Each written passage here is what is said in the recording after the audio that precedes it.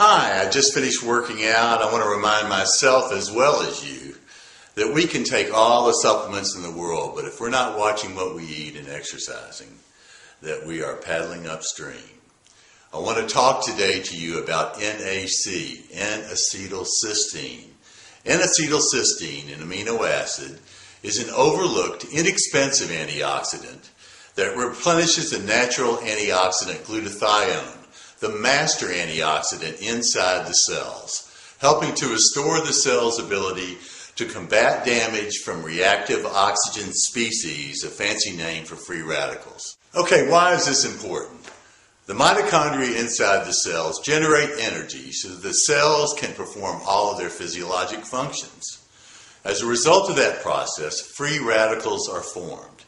These free radicals are like tennis balls being shot out of a cannon in a room, bouncing all over the place, causing damage. Glutathione, the master antioxidant inside the cell, protects against these free radicals from doing damage, and thus keeps the cells from wearing out. Not just a good thing, but a great thing. So what is NAC, N-acetyl Cysteine? Remember, it raises the intracellular glutathione level, specifically being used for. In doses of 6 to 1200 milligrams twice a day, NAC improves breathing in everything from COPD, obstructive lung disease, and the flu to cystic fibrosis. It protects against contracting the flu. It improves insulin sensitivity, lowering blood sugar, and protecting against AGEs, these nasty things called advanced glycation end products that destroy joints and damage organs in diabetics.